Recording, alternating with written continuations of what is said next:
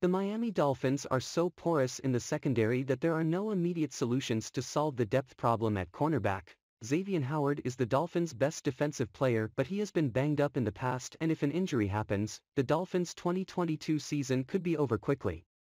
Sadly, Howard's potential for injury is the least of Miami's concerns at corner. Byron Jones has been out all training camp as he recovers from minor Achilles surgery. Initially, he was expected to be ready for Week 1, but now that isn't guaranteed, and that would leave Nick Needham starting opposite of Howard. Okay, Needham has shown significant improvement over the last 2 seasons and could probably handle the job for a short period of time, and maybe he shows he could be a longer-term solution. But what is behind him? On Saturday, he looked to have dislocated a finger, nothing too serious, but his absence was noticed. Losing Trill Williams in preseason Game 1 absolutely stung a defense already lacking quality depth at the position.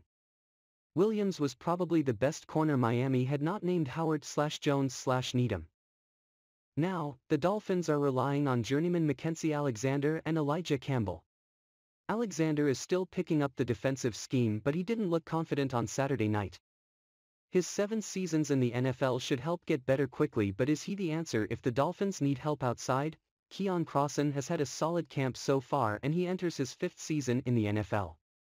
Crossan is a good special teams player, but it's uncertain if he can man the outside should he be thrust into a starting role. Rookie Kader Kohou is, well, a rookie, and in a normal year, we would discount the chances of him making the roster, but this year, his chances may be higher given the lack of depth on the team. No one is more baffling than Noah Igbinoghene.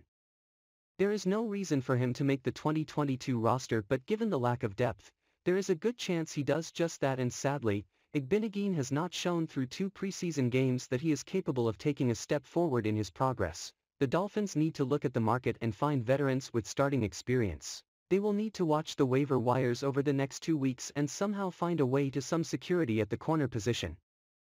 If not, Miami is one injury away from horrendous possibilities.